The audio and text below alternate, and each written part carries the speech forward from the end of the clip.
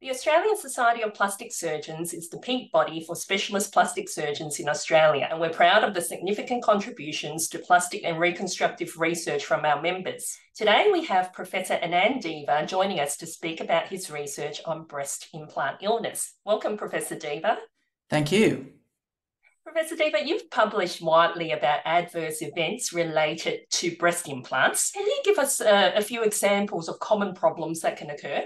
Of course. Well, look, nothing lasts forever, and that particularly applies to breast implants. I think the commonest problem that we see in women who have implants, either for cosmetic surgery or reconstruction, is that the body's response to the implant, the capsule that surrounds it, becomes progressively harder, and that's called capsular contracture. The consequence of that is that the implants become more visible, they can become distorted, they can become painful, they can certainly cause a visible deformity, and ultimately, if the capsule is so thick and tight, it can actually cause a rupture of the implant. And that still represents the commonest reason why women come to us for revision surgery. But there are other complications as well. Most of them occur not immediately, but over years, and these would include rotation of the implant, rupture without capsular contracture, and then of course there is one that has got a lot of attention in recent years, which is a rare type of a cancer, a lymphoma, that has been reported related to textured breast implants. What is breast implant illness? We hear this term thrown around a fair bit. And is removal of the implant the only solution to this problem? Yes, look, breast implant illness is not a new sort of phenomenon. Back in the 90s, there were some case reports of women with implants that began to develop a range of systemic symptoms. So these are symptoms that affect the body from the top to the toe. It was thought that silicone might have triggered sort of autoimmune type disease. That led, in fact, to a ban on silicone in the United States and some regulatory action.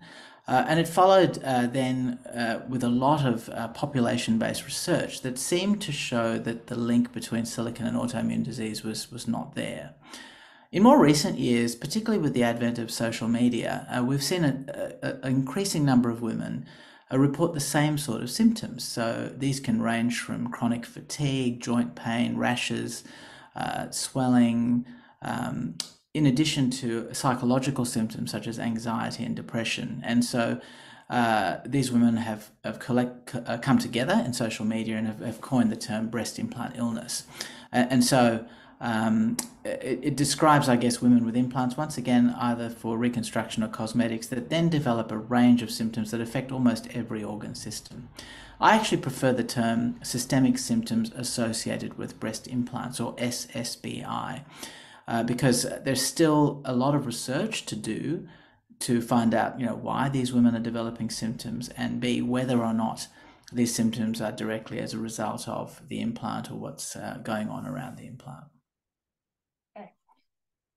I just wonder, given all these symptoms, does bacterial infection play a big role in these adverse events related to breast implants? Well, look, I've studied bacteria around breast implants for almost 3 decades. Became first interested in capsular contracture, and we've shown actually over many years through painstaking research that bacteria can cause inflammation around the implant and trigger an accelerated form of capsular contracture. There's also some evidence to show that bacterial inflammation may actually play a role in generating that rare type of lymphoma as well. With breast implant illness, or SSBI, the research is not so clear. There is certainly some evidence, and we are looking at this at the moment, that inflammation around implants might trigger an immune response and ultimately then drive some of these systemic symptoms.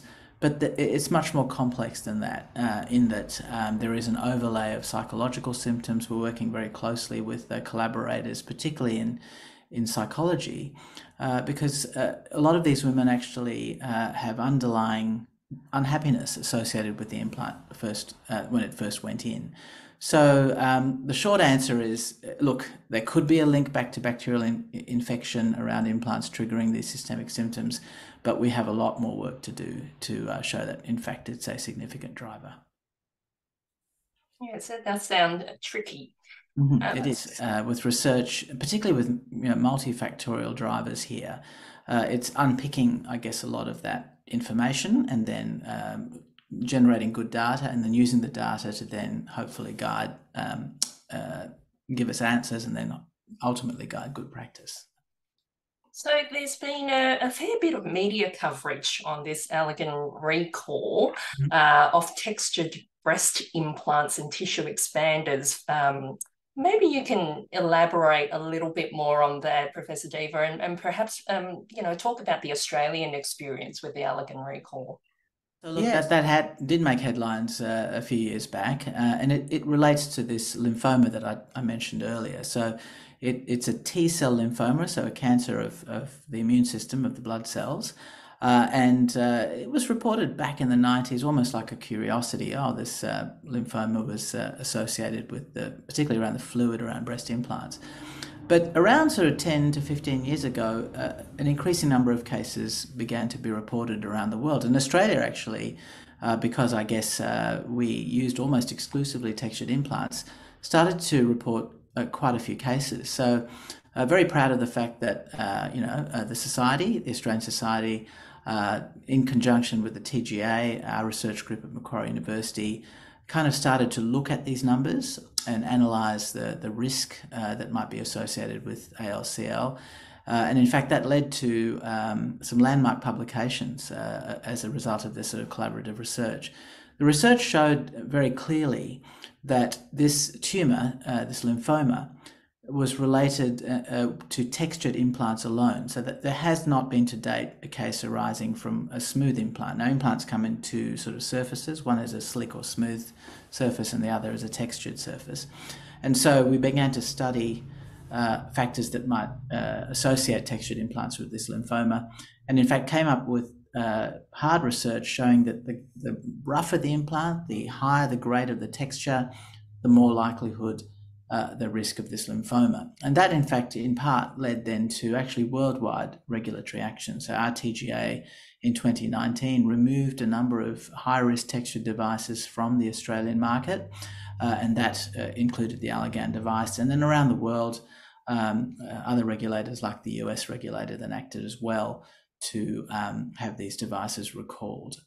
So it's a really good example of where good research, good data, good evidence then leads to a good regulatory decision and ultimately protecting patients. So a really good example of what I call translational research. So from looking at something, going back to the laboratory, looking at hard data and science, then making a meaningful impact on patient safety and patient outcomes. And that's what drives a lot of us in research, to see that meaningful outcome is really rewarding.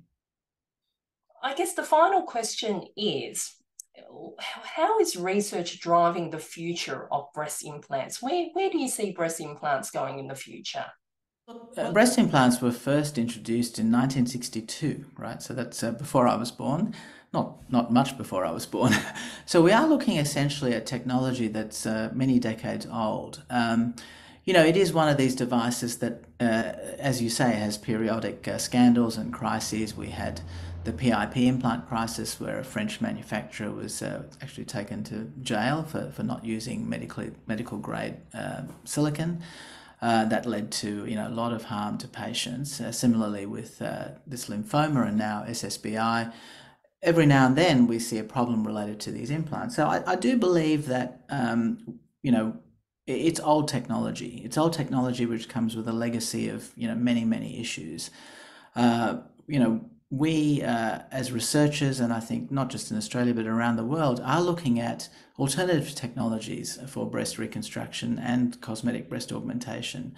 And I think that's a point of a lot of activity at the moment. I suspect I'm at the sort of last phase of my career now, but I suspect towards the end of my career, breast implants may well be a legacy device that we don't use anymore.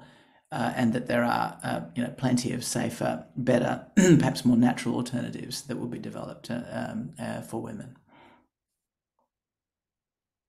Thank you very much, Professor Deva, for bringing to light your research on breast implant illness and informing us all the good work you've been doing. Thank you. It's a great pleasure talking to you. And I do want to say that, plastic surgeons are natural innovators. We're always slightly lateral in terms of our thinking, not just in research, but also in our clinical practice. And it's, I think, something that people don't often realise, that capacity for innovation, for lateral thinking is a real strength in our specialty. Absolutely. For more information, please go to our Australian Society of Plastic Surgeon website, which is www.plasticsurgery.org.au. Thank you.